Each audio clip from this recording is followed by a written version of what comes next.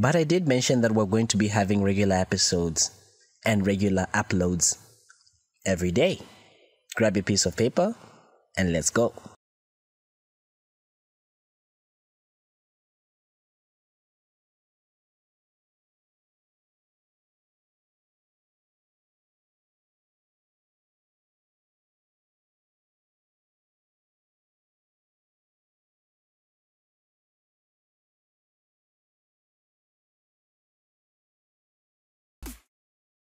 Hello and welcome to the Bazooka. My name is Dr. Moses Kazevu. This is Season 3, Revamped Edition, Episode 5, Obstetrics and Gynecology.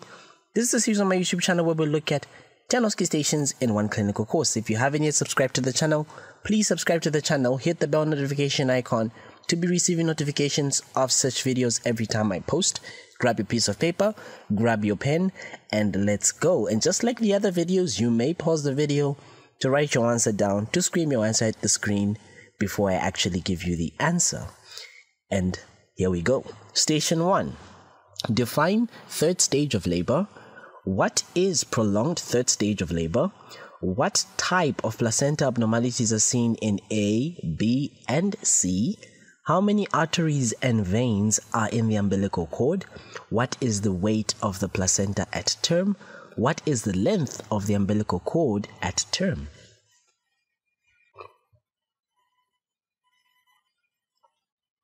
So you may pause the video, and here comes the answer. So remember that the third stage of labor is pretty much the period that begins with complete delivery of the fetus, and it ends with complete expulsion of the placenta and the attached membranes. Roughly, the third stage is supposed to take somewhere around 30 minutes. So if you fail to deliver the placenta after 30 minutes or within 30 minutes, then you consider that as prolonged third stage of labor. Then this one here is known as an accessory lobe of the placenta, or you can refer to it as a succenturiate lobe of the placenta. Then this one here is known as a circumvallate placenta. Remember that the umbilical cord is supposed to arise from the central disc of the placenta. Then here you have a filamentous insertion of the umbilical cord, and remember that with this filamentous insertion, where it comes off from the umbilical, or rather the membranes, it's going to mean that this umbilical cord will not be wrapped in the Wharton's jelly, such that these vessels can even cross the ostium, and when you get rupture of the membranes, you can have bleeding, which is what we refer to as vasa previa. Now remember that the umbilical cord has 2 arteries and 1 vein. At term, it weighs roughly around 500 grams, or if you want to be specific, 508 grams, and the length is roughly about 50 to 60 centimeters of a range, with an average of 55 centimeters. Station 2.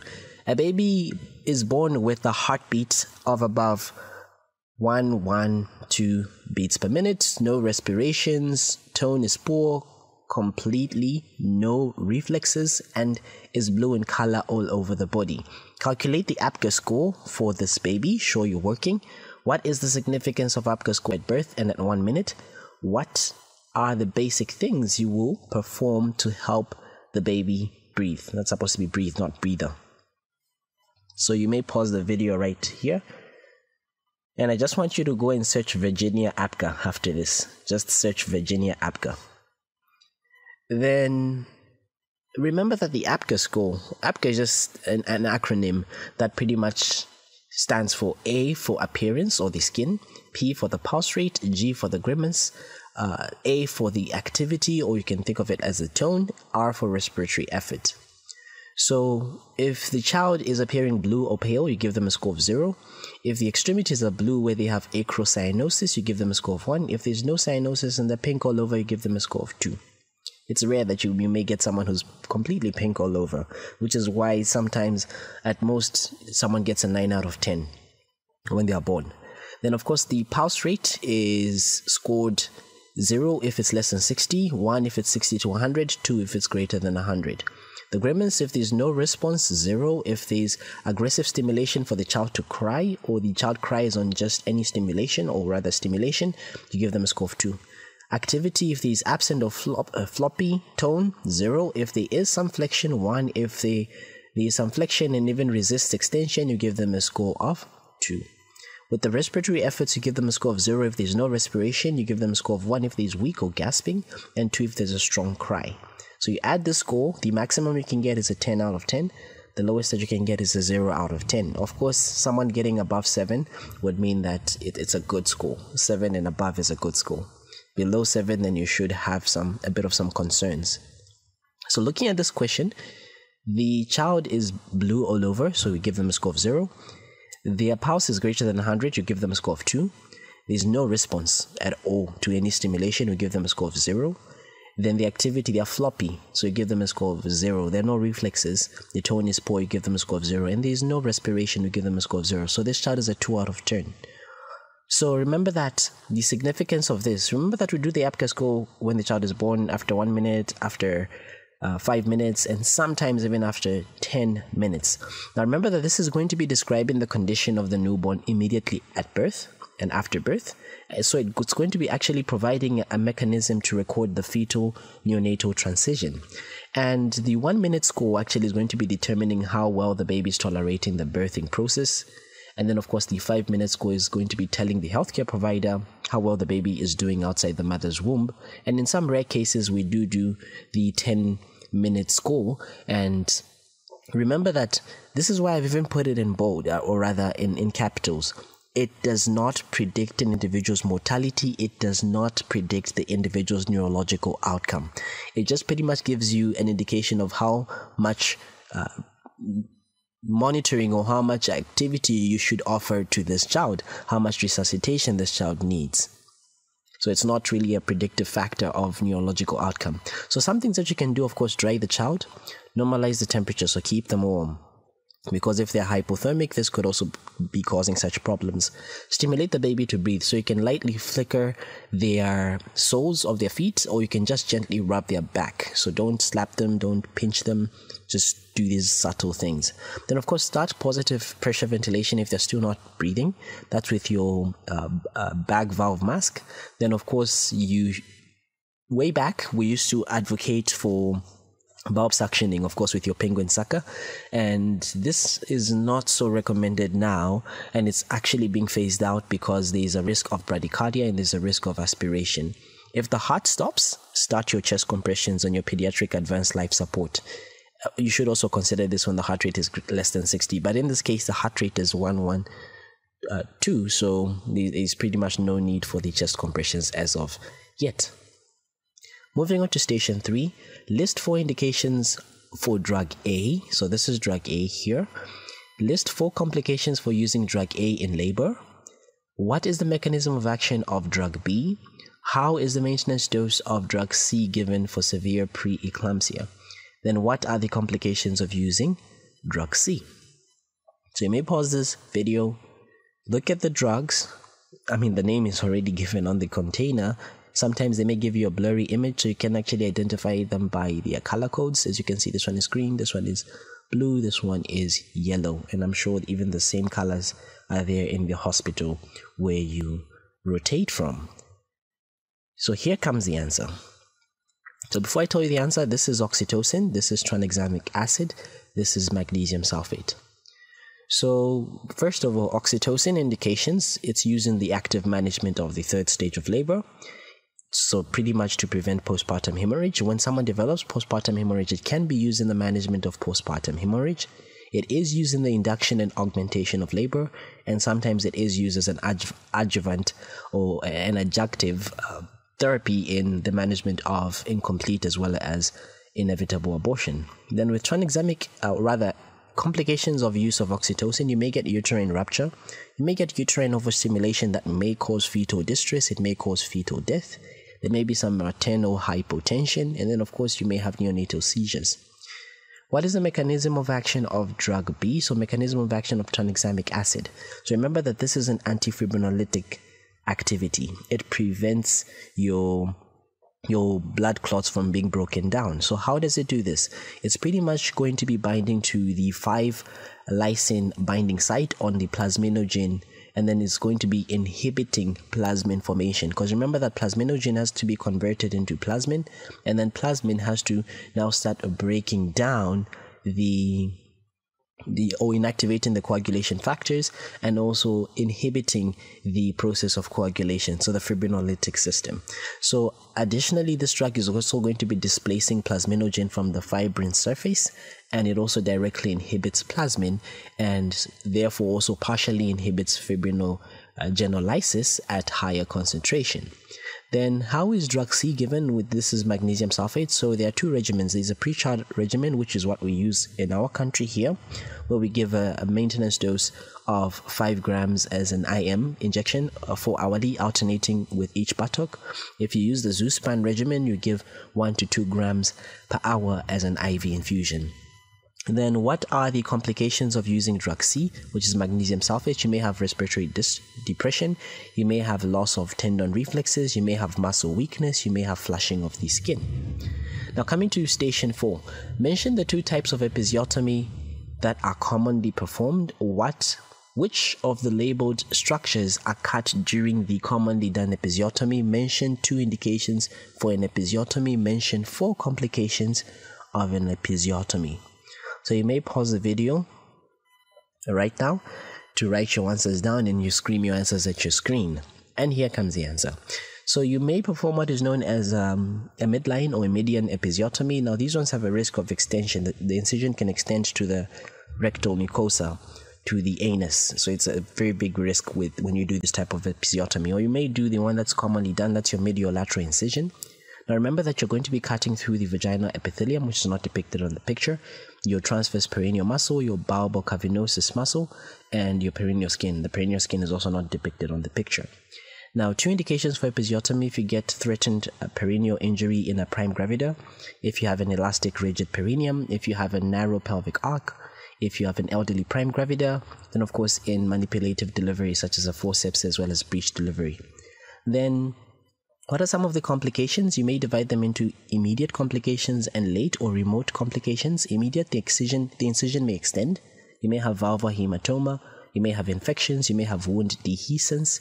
Then remote complications include dyspareunia, which is pain on sexual intercourse. Coming to station 5, which are of course images. You have a lot of images in obstetrics and gynecology, and you can't survive without knowing the imaging. So here, what is the mechanism of action of A?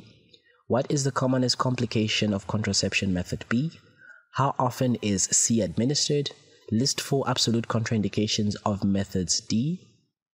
What hormone is present in device E? How often is this method of contraception given?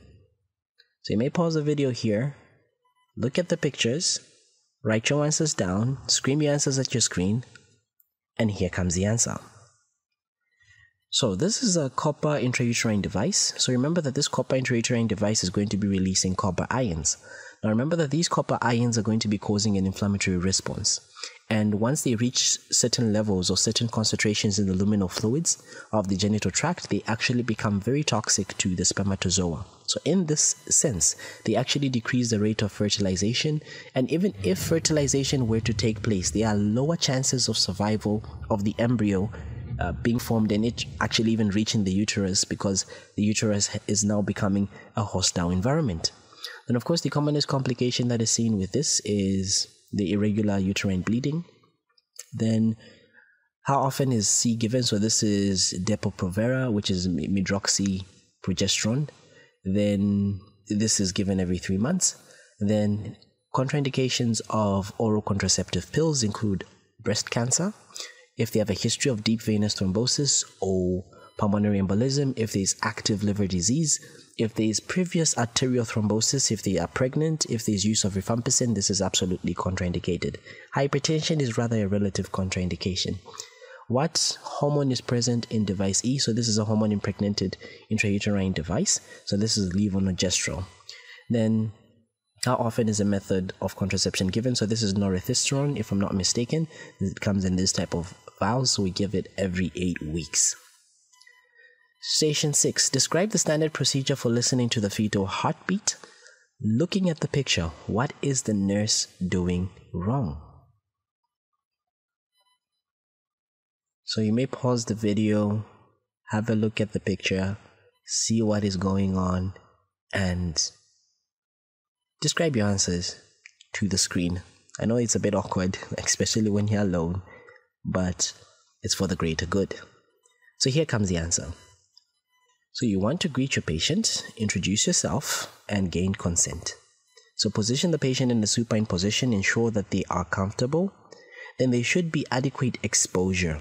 So the adequate exposure ideally is supposed to be from the knee to the nipple, but in this case, for modesty's sake, we're going to be exposing from below the breast up to the mons pubis. We want to perform inspection and the obstetric palpation prior to the auscultation, unless if they just pretty much just are interested in the auscultation bit. Then you determine the fetal lie as you're doing the obstetric palpation, obviously. Then you're going to be listening with your PNOD, which is this fetal stethoscope, over the anterior shoulder of the fetus. And remember, you should apply the correct amount of pressure. Remove the hand from the PNOD. As you can see, this woman here has not removed her hand here. That's one mistake that she's made. Then count the rate over a minute. She doesn't even have a watch, or maybe she has a watch on the other hand. Anyways, count the rate over a minute. Then note also its regularity. Then when you're listening to the pulse, make sure that you also palpate the maternal pulse so that you're not listening to the mother's heartbeat, which is what she's also not doing. Get an average readings, and then of course thank the patient and cover them up and record your details. And of course, the two things that she's not doing, her hand is holding the PNOD and she is not palpating the maternal pulse. Moving on to station 7, identify the investigations shown below: A, B, C, D, E, F. So this should be pretty straightforward. Very straightforward. Let me just zoom this in for you so that you can have an idea of what is seen here. So this is what's shown or depicted here.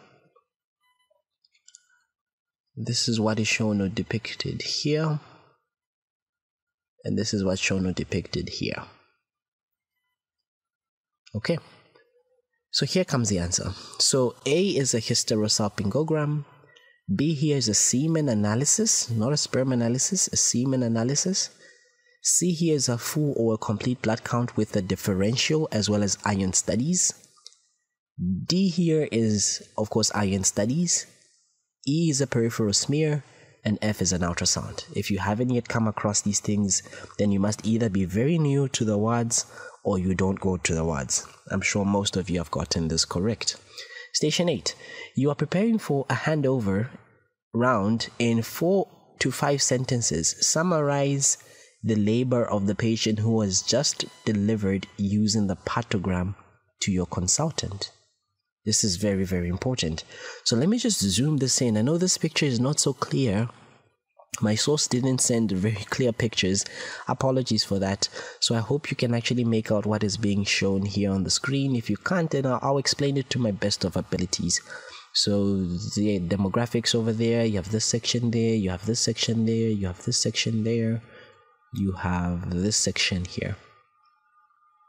So you may pause the screen, have a look at this, rewind, go over it. And here comes the answer. Okay, so first of all, you start off with your demographics. So this is MJ. I think this is MJ. I don't know if this is a Mrs. or it's an M, but either way, MJ. So this woman is a prime gravida, so she's gravida 1. So this must have been a typo here. So ignore the G1, just say prime gravida because she's gravida 1 para 0. Unless if I can't see this very well. They haven't given us how many weeks she's at. So ideally, you should actually add the weeks there. So at maybe 37 weeks or 38 weeks. So she came in with intact membranes when she presented. Then she was 4 centimeters dilated and a descent of 5. So the labor has progressed poorly. So as you can see, the cervical dilatation is quite poor. It has even crossed the alert line. It has even crossed the action line. Then, or rather on the action line. Then you have your descent also being poor.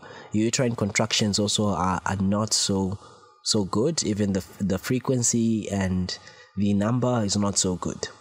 So what was done for this woman is that the membranes were ruptured artificially here at 1330 and the liqua was clear. It's very important to note that the liqua was clear. Even throughout the entire labor, the liqua was clear.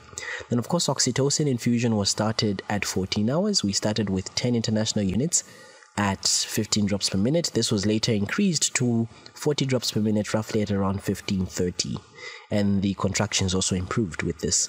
The fetal vitals were normal. The maternal vitals were also within normal range, and a live male infant was delivered at 20 hours via spontaneous vaginal delivery, and the birth weight was 2.65 grams. So that's like a summary of what is happening on this patograph. I hope it really makes sense. Station 9. Identify the surgical procedures A, B, D, E, and F. Didn't put anything for C. So you may pause the video here. Again, this is a straightforward thing. So here comes the answer. So A is a forceps delivery. B is a ventouse extraction delivery. D is a bilateral tubal ligation. E is a cesarean section. And F is a laparoscopic myomectomy. Now, it's never really an obstetrics and gynecology OSCE station if you don't have instruments on it. So identify the instruments 1, 2, 3, 4, 5, 6, 7, 8, 9, 10, 11, 12, and we'll call this one 13. I forgot to add the number to this one on this slide, but I think I added it on the answer slide. So this we'll take this as 13. So you may pause the video, scream your answers. This should be a very quick thing. You should be able to answer this in 5 minutes. Within 5 minutes, even 5 minutes is a lot. So 2 minutes, you should be able to answer this. So here's the answer. So one over here is a Cusco's bivalve self-retaining speculum, or you can just say a Cusco speculum. 2 is a Sims speculum or a Sims double-bladed speculum. 3 is an umbilical cord scissors. 4 is a uterine sound. 5 is a sponge holding forceps.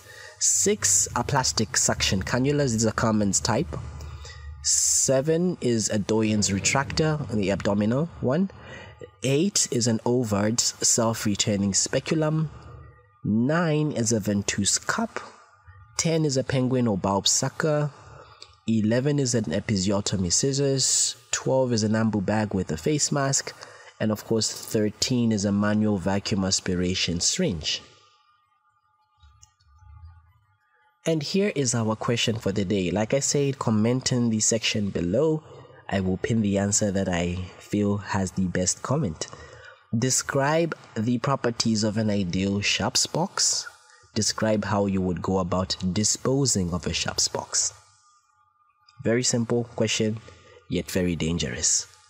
Thank you for spending your time to listen to this episode of the Bazooka. If you enjoyed, consider subscribing. Hit the bell notification icon to be receiving notifications of such videos every time I post. My name is Dr. Moses Kazevu. See you in the next video. Until next time, bye-bye.